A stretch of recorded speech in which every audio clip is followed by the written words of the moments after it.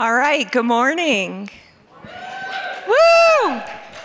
It's great to see some old faces and absolutely wonderful to see all the new faces in the room. So I'm going to tell you, the Army is really excited this year to be a sponsor, one of the sponsors for South by Southwest, and we couldn't think of a better way to kick that off by starting with this panel here today. So you might ask, why is the Army participating? Well, it's really simple. So the Army, your United States Army, conducts some of the most cutting-edge research and innovation in the world. And our role in technology development and national security is crucial to protecting our future. We cannot do that without cultivating the talent through education and experiences. So that's why we wanted to be here with you all today.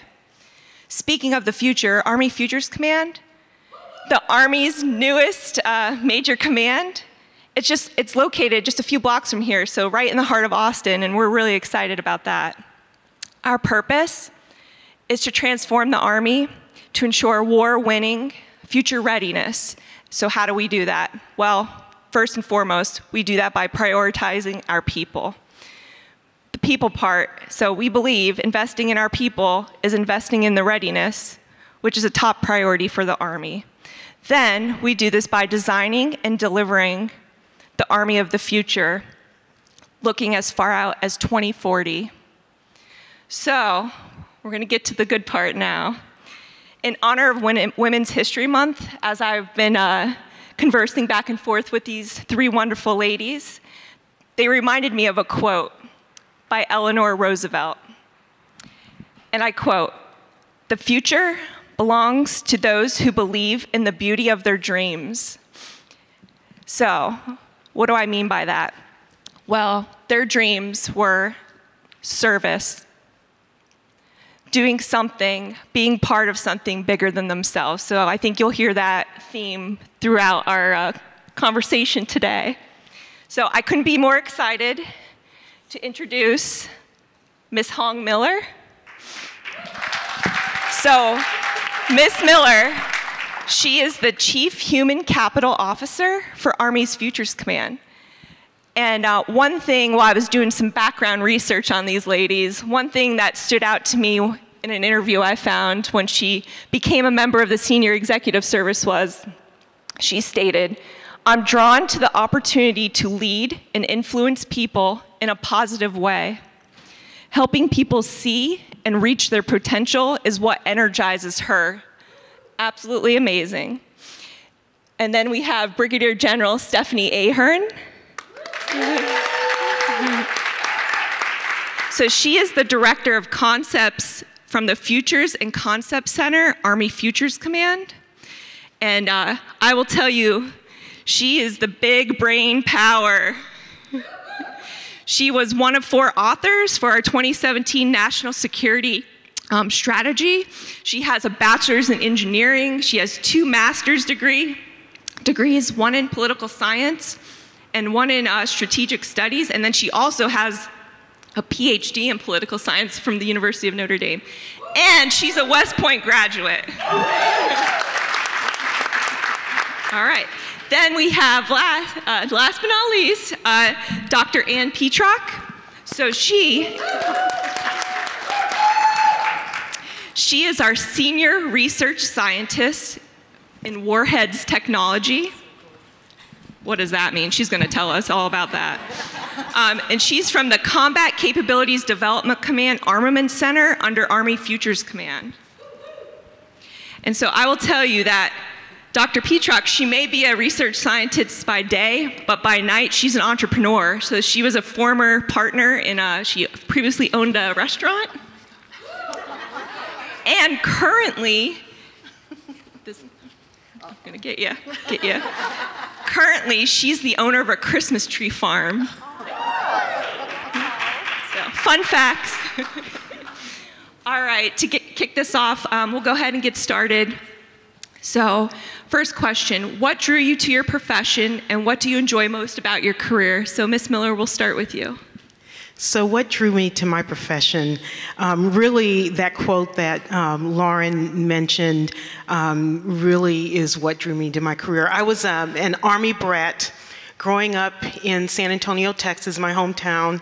I was born abroad, 2 years old when Dad came back from Vietnam and brought us and settled us down in San Antonio, Texas. And so I was going to school at St. Mary's University. I actually was a marketing major there, had never heard of this thing called human resources.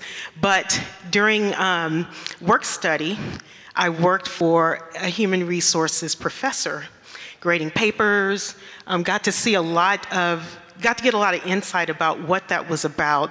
And so that was kind of that initial thing that drew me in. And as I graduated and was able to begin my career, there were opportunities in human resources. And so when I think about my career, I really think of it in terms of stepping stones. And so if I were to tell you about my career, I would lay it out in terms of bricks. I would tell you that my initial beginnings of my career were really about, it's aligned to a brick of discovery, where I was learning about what it was to be a federal servant, what the military had to offer me. My dad, as I told you, was an Army soldier who said, "Hey, give ROTC a try." I tried it. It wasn't for me. And so, so then I had the opportunity to go into a civilian position while I was in college, and that really set my career off. And so I was a college intern. I had the opportunity to work while I was in school during the summers and during time between semesters. I then, once I graduated, had the opportunity to become a fellow, where I was able to develop my career, GS7 Target 11, if you're familiar with the general schedule grades, the traditional general schedule grades. And so that was really a time of discovery. I also would tell you that next brick for me was a brick of knowledge, where I was really focused on honing my craft as a human resource practitioner. I got my start with the Air Force, but remember, we're all part of the Department of Defense. We're all focused on the defense mission, and so it's a great thing when you work for such a large employer. I think DoD is the largest employer, and so it was nice to have my beginnings there, but know that I had some flexibility to move around and do different things, not just different kinds of jobs, but the opportunity to work in different locations. If I wanted to, I could go overseas. I could work anywhere in the US where there were job opportunities in my career field. My next brick would be a brick of opportunity. And this is where I had the chance to make a difference for civilians across the Department of Defense during base realignment and closure period. You know, during that time, we're usually downsizing, we're realigning our resources, and so what I had the opportunity to do was help to refocus that talent and keep them from walking out the door, but we were able to recycle that talent for the continuing DoD mission by placing those people, matching their skills to other opportunities. I also had a chance to shape employment and compensation policy for the entire Department of Defense, and I got to go and actually champion some of the authorities that we have today, like our direct hire authority that gives us more streamlined hiring capability. I also had the chance to, actually my next brick that I want to talk about is the brick of compassion. And that came when I got the chance to go work for the Defense Logistics Agency. That happened at the beginning of the COVID pandemic in 2020. And so when you talk about taking care of people, everything I did in that job truly was around taking care of the workforce for that agency. 26,000 people across the globe. We were issuing policy based on changing requirements, changing guidance daily. But we had to make the right decisions with the guidance that we were getting and put it out in a way that helped our people to be safe and to continue that mission. And then the last brick that I would talk about in my career is the brick of influence. And that's where I had the opportunity to come to the Army, stepping into the senior executive service. And that opportunity enabled me to be able to influence human resources programs in a way that really makes an impact for the people of the Army. My initial appointment into the Army Senior Executive Service was directing the Civilian Human Resource Agency, about 4,800 people that I had responsibility for directing operational HR across the globe. And then I had the opportunity to come back to Texas, my home state, and serve with Army Futures in my current role, where I have the opportunity to shape human resources programs that really shape how we develop and manage our talent today and how we prepare for the talent we're going to need in the future. Thank you, Ms. Miller. General Ahern. Thank you. And ma'am, I would say as one of those folks that's benefiting, thank you for what you're doing. So as far as with what drew me to the profession and what I enjoy most, so I wanted to help make a difference. I come from Southwest Ohio, middle of 3 girls. My dad's a metallurgist, so another scientist, research engineer. My mom's a medical tech. I have basically no military in my background. But I was an athlete, maybe not the best, but I was able to hold my own in largely team sports, good grades, and I was in a lot of activities. I really wanted a challenge. I wanted to travel, and I love working with people to help solve tough issues. And so being able to do all of these things and get paid for it has been awesome. And so I think as far as what do I enjoy most, the bottom line is I enjoy handling difficult challenges, meaningful work alongside some absolutely amazing folks. And so in what we do every day, I get to work with amazing scientists, people that are working on the threat, people working on the law of armed conflict that are legal experts, analysis, people that are helping from a personnel perspective. There are so many opportunities to serve careers in uniform. Obviously, as this panel is, there's so many different ways of serving our country for the Army. And I think I started out as an engineer. I really, really enjoyed that, but I switched over to be a strategist. And so it's a different way of serving. And with that, being able to lead people in combat, to be able to lead people in disasters, to be able to get the Army to pay for my education, all of it. And I think, being able to sit in meetings in the Pentagon or at the State Department or the Treasury Department or in the White House Situation Room has been really, really amazing. And so there's so many opportunities to serve on this.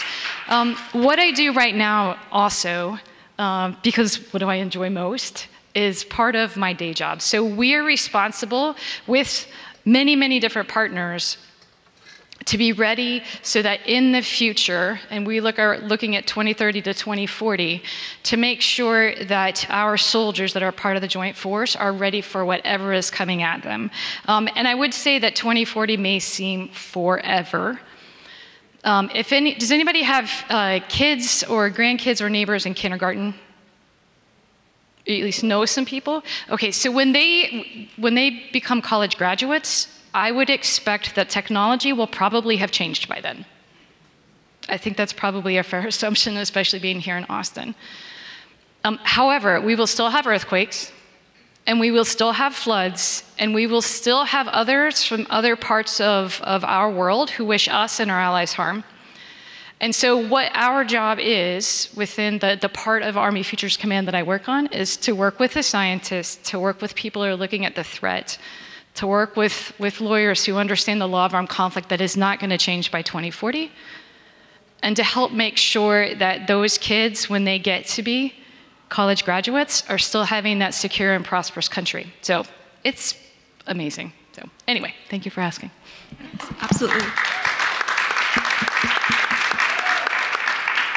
All right, Dr. Petrak. Okay. Well, thank you. So, what drew me to the field? I would say just following what I love. I have been a nerd my whole life, and unabashed. But you know, ever since I was a kid, I didn't want to play with Barbies. I wanted to play with robots. So, much to my parents' chagrin, I took things apart and I wanted to see how they worked. Couldn't always put them back together. But what I found is I really enjoy that type of thinking and that type of problem solving. And so when the general says, in general, you can always come back to engineering. We need strategic thinking in engineering too.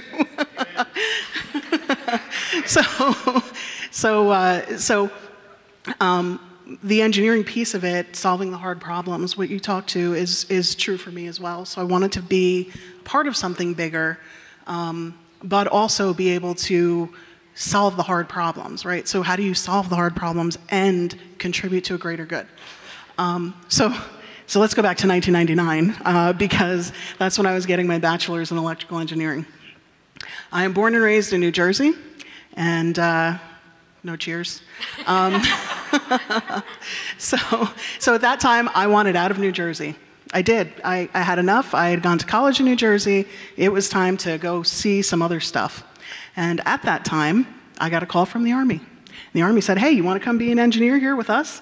And I said, no, I'm not ready for that. I don't want to use my talents in that kind of way. And of course, at that time, I really didn't know what the Army did. I didn't know. So I said, nope. And I moved my happy self down to North Carolina. And I was a controls engineer for a Fortune 500 company, where I stayed. I made it about 18 months before I realized I'm a Jersey girl and I'm going back. And so I went back to New Jersey and I started my own business. And I realized quickly that in order to be taken seriously in instrumentation, so my background is in instrumentation and signal processing. In order to be taken seriously, I needed an advanced degree, so I went back to college. So I was in grad school when 9/11 happened. And from the top floor of our parking deck, where once stood two beautiful towers, were now these billowing columns of black smoke. And that really had an impact on me. And everyone's got a little pivot point in their life, right? And so, but life goes on, and I finished my degree, and I went, my degree is in biomedical engineering, so master's and PhD in biomedical engineering, and I ended up doing a postdoc in neurology. So I go and I'm studying the brain. I'm studying trauma.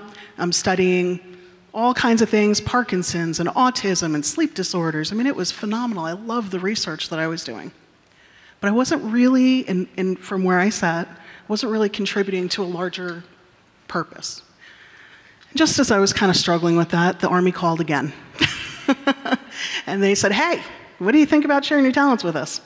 And this time, I said, well, I am not as brave as those men and women who go out and put that uniform on every day, but I can help them come home safer. There's a whole lot. And there's a whole lot that I can contribute to protect our country from those folks that wish us harm.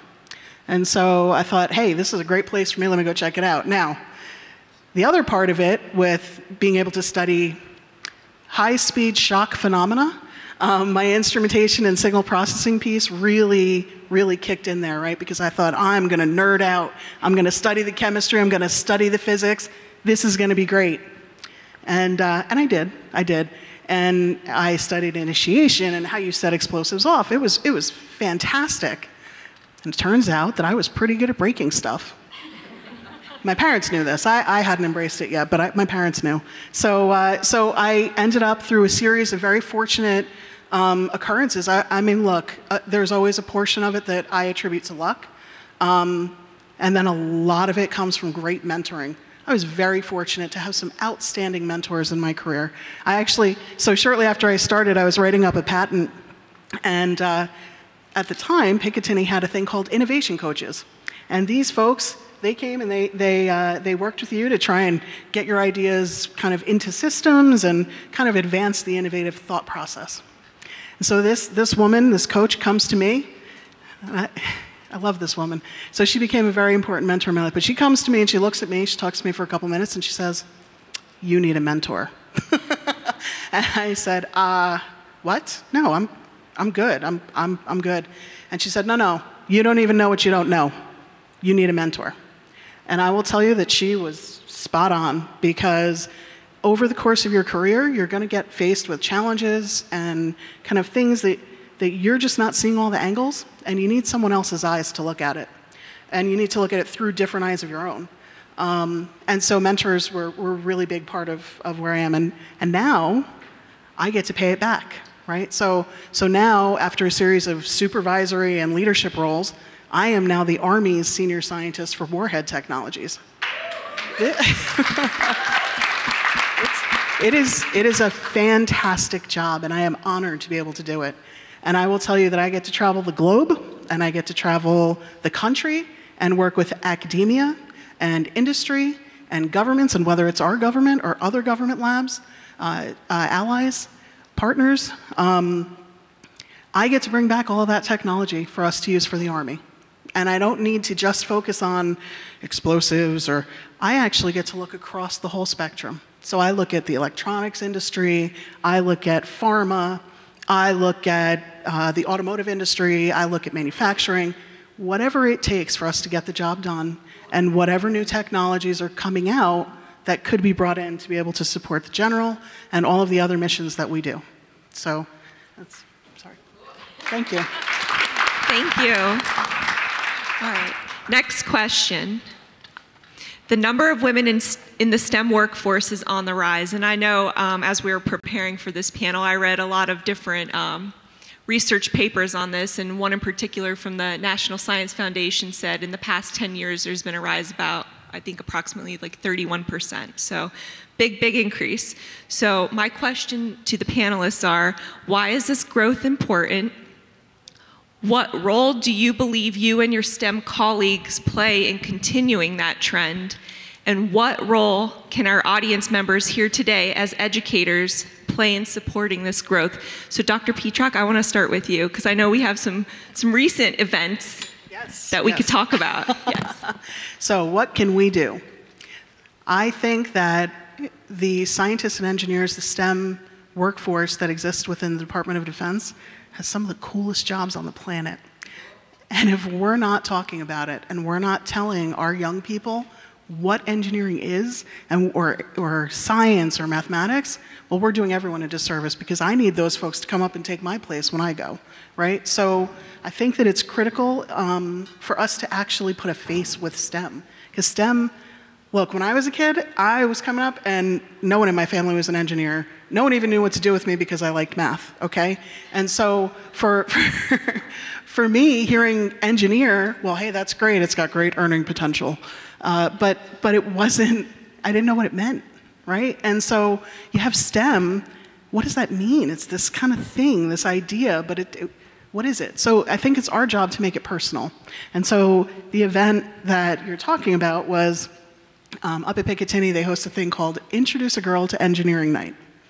And one of the speakers they had up there, so I've been, this is personal to me. I really like going out and supporting these events. I love doing things with Girl Scouts, all of that stuff, right? So outreach is really critical. But I think that what was moving to me about this specific Introduce a Girl to Engineering Night was, I was part of the first one about 10 years ago. And one of the speakers that was there recently, she actually was at the first one. Now, this young lady, at the time, she was dragged there by her parents. And she did not want to be there. And she admitted to it. And she spoke about it because she came back 10 years later as an engineer. She didn't see the relevance. She didn't understand what engineering was. But she got to go there and talk to real engineers about what real engineering was. And I think if we're going to have a chance of exciting young people about doing that, we're going to have to get more personal with it. We can't just say, I have STEM events and I have STEM outreach and I can check a box and say I did a STEM outreach effort.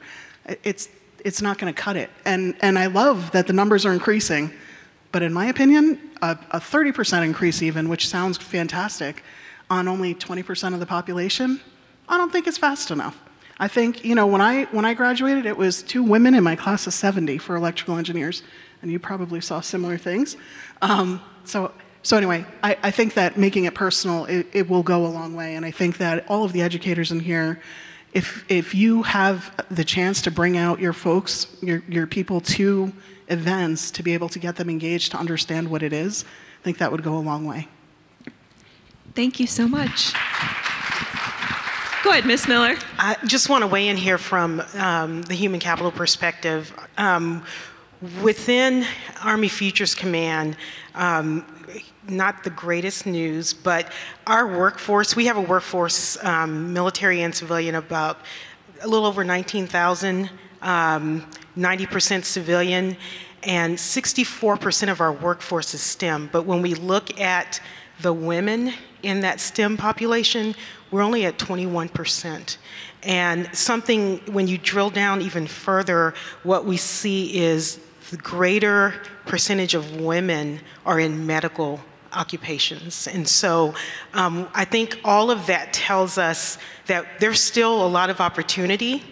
We need to increase our outreach efforts. I know within DevCom, the Development Capabilities Command, has a fabulous outreach program where they have we call it the AEOP, Army Educational Opportunities Programs, and they do a lot of outreach early with youngsters. They have summer camps, they have employment, summer intern program opportunities, and then even fellowship opportunities.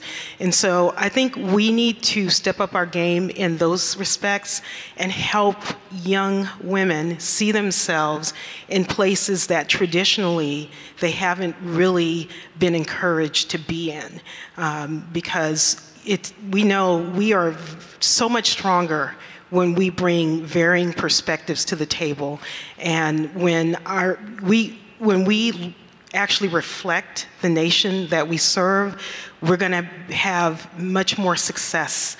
And so we have, like I said, opportunity. We have some work to do, but we've got to get out there and do a great amount of outreach. We've got to tell our story, just like Dr. Petrock said. We all have a story, and we have opportunities to tell it. And so we need to take that, embrace those opportunities, and help make young women aware of what they can be if they just see themselves in it. Thank you. General Ahern, did you have any comments on this one? The only thing I want to say is, so my daughter she's a freshman at Virginia Tech, neuroscience. So about 10 to 15 years ago, there was a lot of public, girls only go STEM, and she believed it. I was like, that's awesome. And periodically she'll say, you know, she really likes art. I was like, well, everybody needs a hobby. And she really likes creative writing. I'm like, every profession needs to be able to write well. And so I think part of this is just helping people understand what are the options that are there. And that if they do have an interest and they have a strength and, you know, can go do robotics clubs, I think this is something that will help make our country more capable and help others where it's needed. So I think this is all of us, but I do think it's encouraging people from the very beginning, follow your passion. It does not follow a path that maybe people came before. Thank you. And then to add on to Ms. Miller's point about the Army Educational Outreach Program, AEOP, for the educators in the audience. So there's a lot of programs. They're K through 12, and then there's also programs extending in whether you have an undergrad or a graduate. So go ahead, Google that, AEOP. It'll pull it up, and you could take a look at that. All right, getting into our second question. So we know our people are our most valuable asset, and we know the Army is in a race for talent, just like industry and academia, to identify and hire the most skilled professionals. How are you tackling that in your organization to ensure we have the right people in the right places at the right time? And then also, can you share with the audience the variety of careers available, whether someone chooses to serve in uniform or as an Army civilian? So Ms. Miller, we'll start with you on this one. Yep, that's all over my space, so happy to address that. We have to be deliberate. We are always going to be in a war for talent. And, you know, when you are a federal entity, there's certain limitations or restrictions that, or boundaries that we have to be able to operate within. And so we have to be creative, we have to be deliberate, and we have to be visible when we're talking about trying to get the best available talent. Within Army Futures Command, our commanding general, actually, when I came into my position, asked me to build a plan for the workforce of the future. And when we took him up on that, we looked at this, because we are Futures Command, as not just, you know, what are the issues that we're dealing with today, but what are those things we're going to need for the future. And so as we started putting together this human capital operating plan that is really going to be our guide to having this workforce of the future for the Army, we came up with some specific tenets of talent management. And so that first tenet is really about how we acquire people. How do we attract and recruit people to come to work for Army Futures Command, or even the Army for that matter. And so people recognize what the Army is as far as uniform service, not so much as far as civilian service. And so we're working on building a better brand when we talk about civilian service and what that has to offer. The second tenet is about employment. How do we optimize the talent that we're able to acquire? How do we make the most of those skills and ensure that we understand what they're bringing to the table, and how can we actually use their strengths, their capabilities, their interests. And so that's something that we're working on so that we can truly be the best that we can be with what we have in our talent pool.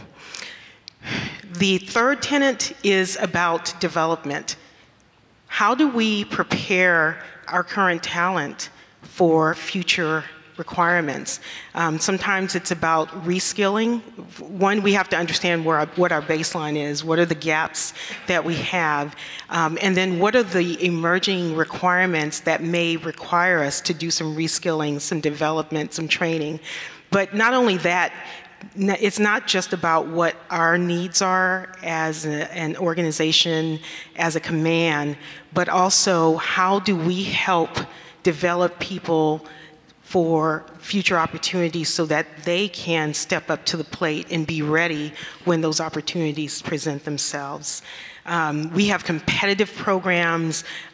We have our senior enterprise talent management programs that people compete for, and they compete with others across the Army. It's not just Army Futures Command, but we want our people to be competitive so that when they throw their name in the hat, submit their packages, they're going to come out at the top of the group and be selected for those programs. And so we're working to really strengthen the capability and prepare our folks so that they can compete successfully for those opportunities. And then a fourth tenet is enablers, retention.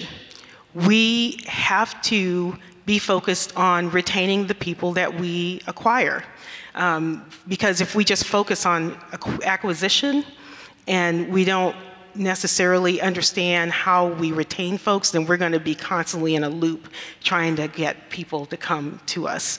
And so when we talk about retention, it's really about building the right climate, the right culture that not only attracts people, but makes people want to stay. And I'll tell you, we truly do aspire to compete with NASA to be one of the best places to work. We are going to be on that list, okay? One of the top places to work. And so that's That's the fourth tenet. And that last tenet is really about enabling people. This is about making sure that people have the basic resources that they need to be able to perform the work they're assigned to do. And so that's kind of the blueprint of what we're building as we're building out our human capital operating plan.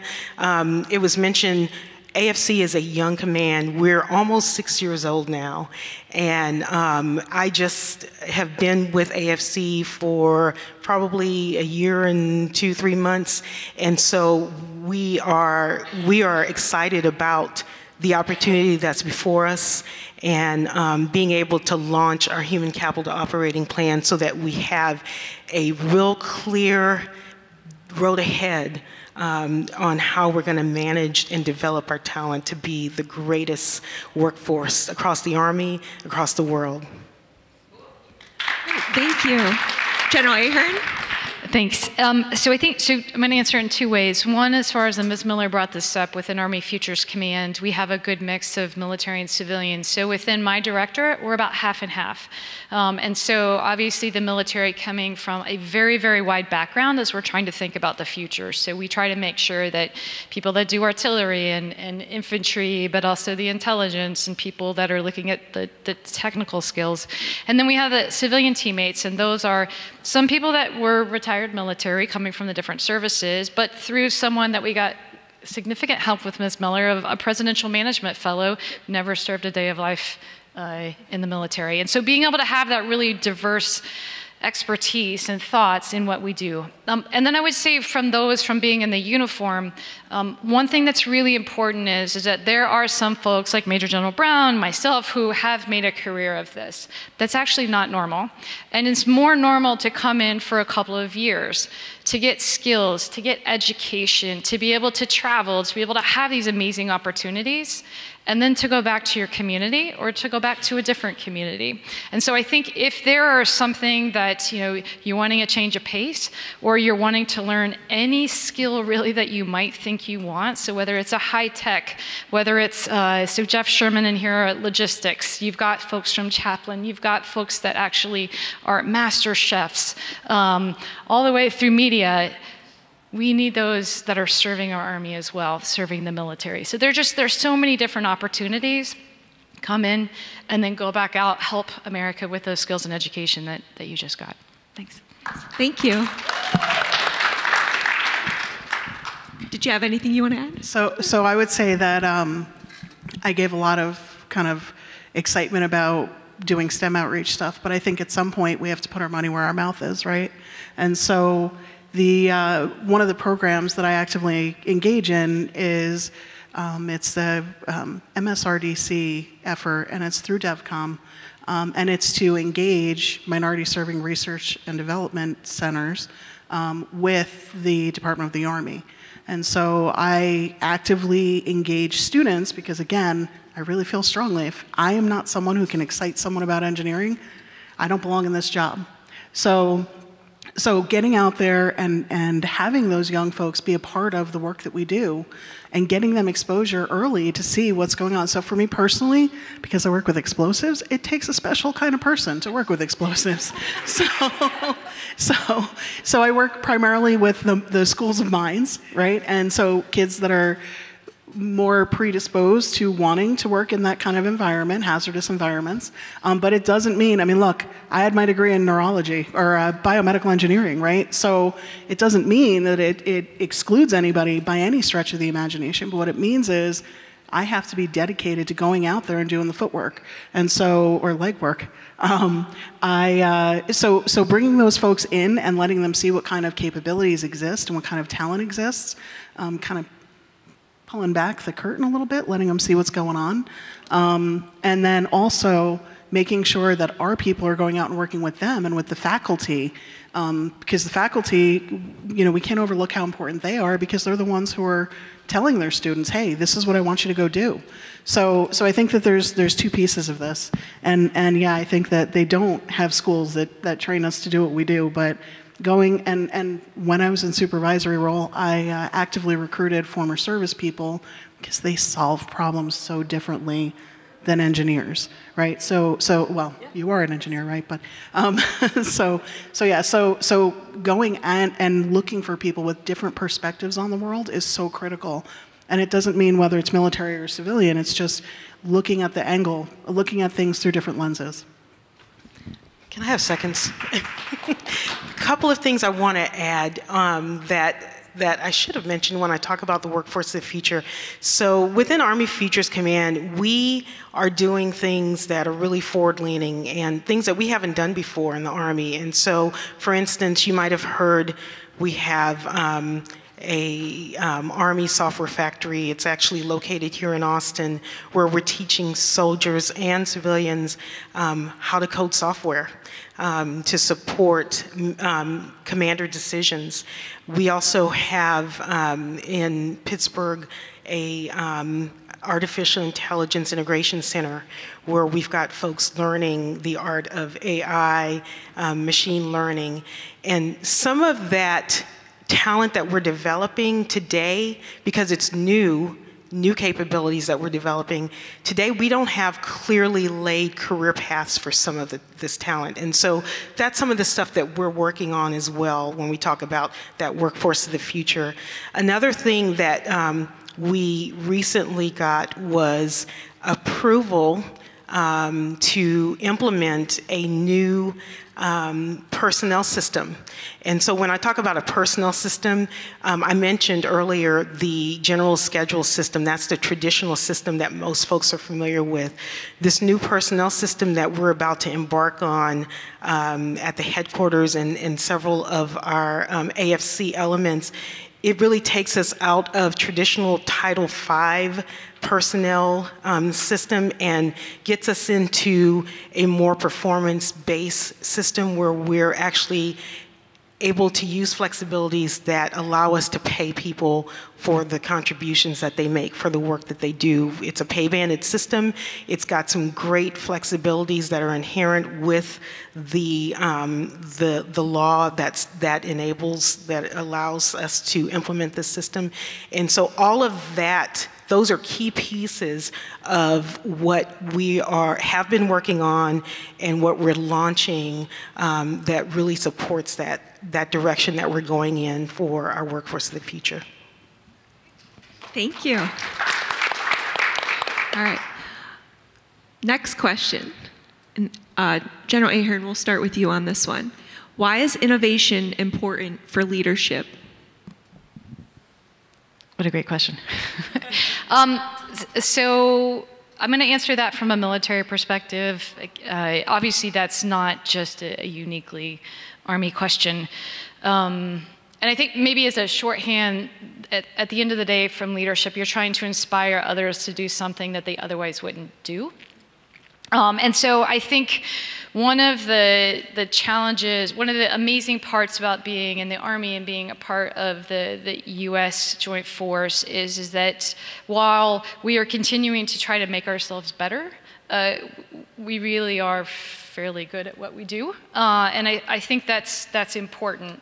We get a lot of time to train, a lot of time to practice, but you know, being able to have some of the best technology, working with the best people. But I'd say, irrespective of what profession or career is that if you are really good at what you do, you can't rest on your laurels. And I would say that, you know, one of the things that we feel very deeply is there are real consequences for coming in second in warfare. And so I think as we're trying to be prepared for the future to make sure that our future soldiers and those that they're working never fight a fair fight, the nice part is that it's not just an Army challenge. It's not just, you know, the U.S. Department of Defense. These are things that we appreciate our freedom, and there's a lot of others that have very similar approaches. And so I think whether it's the leader or whether you're doing peer leadership, I think being able to pull in different voices and different perspectives, to bring in different experts, to be able to have those, how are we solving the different problems in the future? Because I think whether you're putting together tech in a different way or whether you're bringing together teammates for a different way, I actually think it's it's often that innovation and how the parts fit together that's most important. And I do think having that perspective from a leader can help make sure that you're not just trying to get a single solution, and just because it worked right last time, it may not work the same as the environment and others are changing with you. Absolutely. Diversity of thought is really important. Ms. Miller? So, as a senior executive, or anyone who's ever applied for a senior executive position, you might be familiar with what they call the executive core qualifications. And so there's 5 areas there that you've got to demonstrate the ability to lead. One of those is change. Change, being results driven, having some business acumen, being able to lead people, and being able to build coalitions. All of those are the things that we have to constantly, and it's not just getting into the executive service, but we're graded on that. Our annual reviews, our annual assessments are focused in those areas. And so when we talk about innovation, it is so important as a leader because we're measured against the ability to keep leading in the direction that has that continuous improvement focused around it. One of my best mentors told me a long time ago, if you get comfortable, it's time to move on. And so when we allow ourselves to get comfortable, we get to a place where we become stagnant and we could even become irrelevant. And so it's important from a personal perspective to have an innovative mindset, but from a leadership perspective, we have to be innovative. It's so important. It's key to our ability to lead.